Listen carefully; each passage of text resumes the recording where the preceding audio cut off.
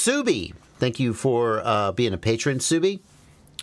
What are some good brands to buy 2200 Lipos from? I've been looking at the Ovonic, which has very low C rating, as well as Z, which don't look promising. I'm going to guess if you're buying 2200 Lipos, are you doing ProSpec?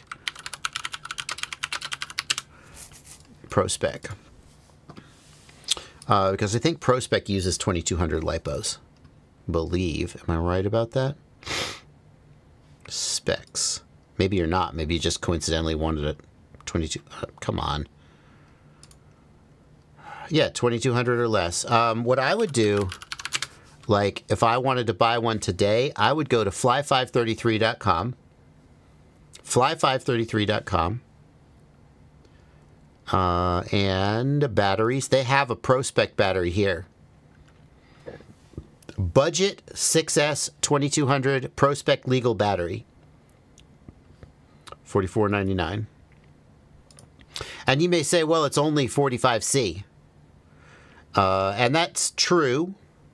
But bear in mind that the bigger the battery is, the more amps you get for the same C rating. Because the formula for C rating is amp hours. So 2200 is 2.2 amp hours times C rating. So that is 99 amps.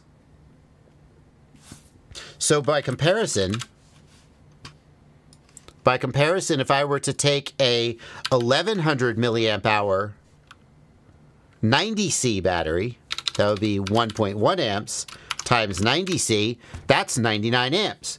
Now, if I were to hand you an 1100 milliamp hour 90C battery, you probably would say, I'd rather have 100C or 120C, but 90C is okay. That would be my opinion. 90C, 80, 90C is about the minimum that I'd want for like a 5-inch drone. So you look at a 45C 2200 and you go, 45C? Are you kidding me? That's not enough. But they have the same amp rating because the 2200 is a bigger pack. The bigger the battery, the lower the C rating can be, and the lower the C rating usually is.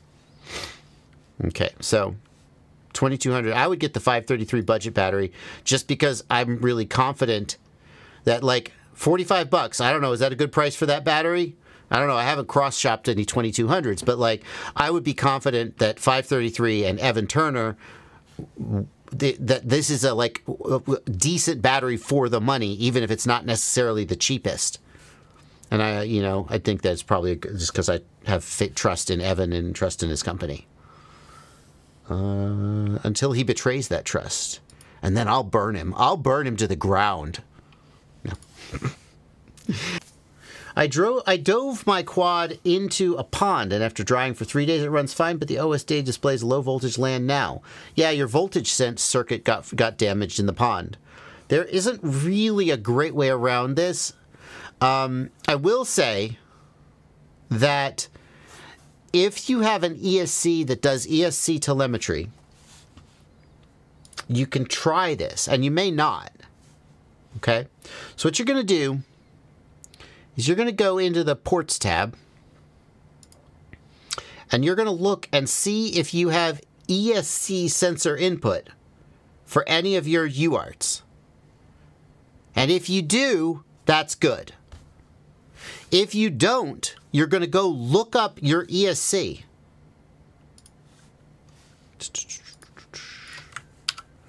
Here. You're going to go look up your ESC.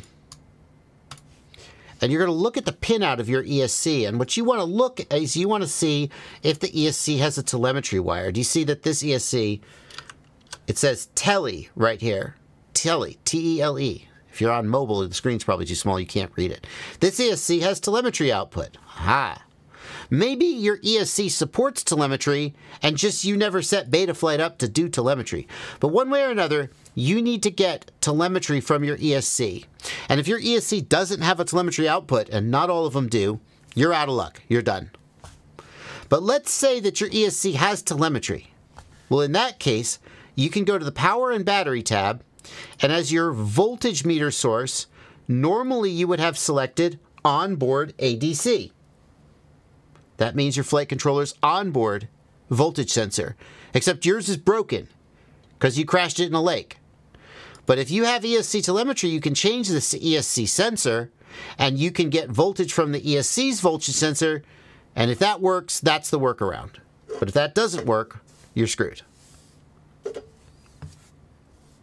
How much of a difference does propeller pitch make? A big difference. Gee whiz. Big difference. Propeller pitch, the steeper the pitch of the propeller, the more thrust the propeller will make, assuming the right conditions are met. In general, you can assume that if a quadcopter is hovering, it is probably going to be more efficient with a lower pitch prop.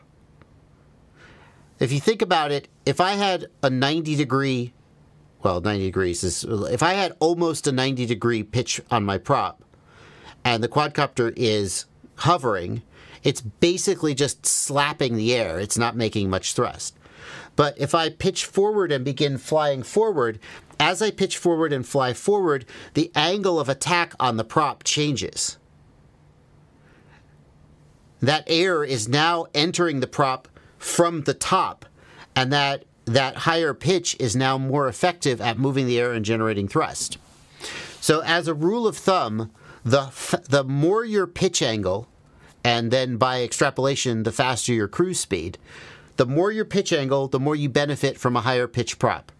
And the lower your pitch angle, the more you benefit from a lower pitch prop.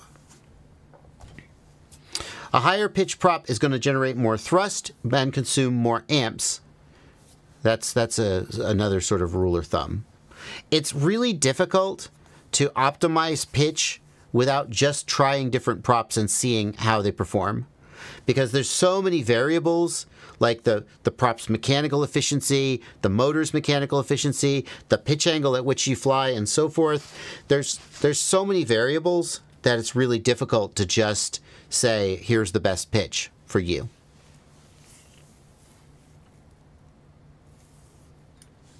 Joe Turkal, thank you for a $5 super chat. What's the best antenna configuration for SkyZone 04X goggles with Immersion RC Rapid Fire?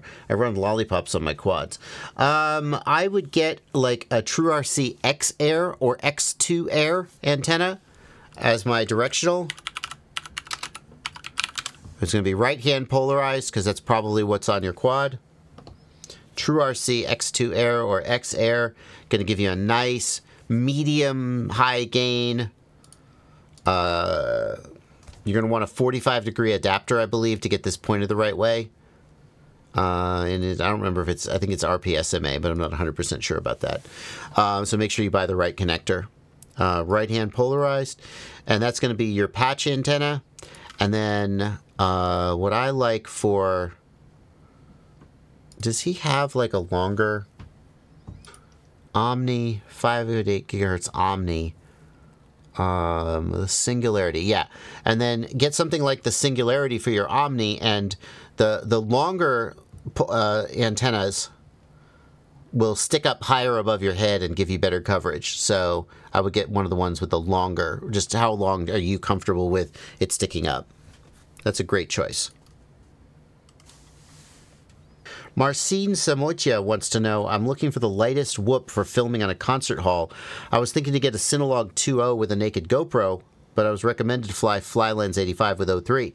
So the first question you got to ask yourself is the video from the 03 going to satisfy your needs, or do you need the higher quality image of a GoPro? There's no question in my mind that a GoPro is going to produce a better image.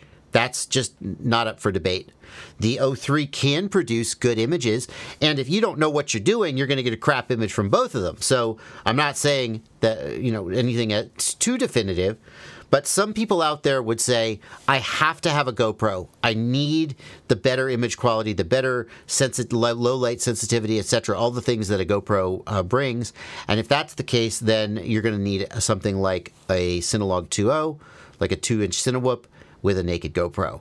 If the image quality from the 03 is good enough and your focus is on the smallest and lightest build possible, then a Flylens 85 with an 03 is a pretty good choice.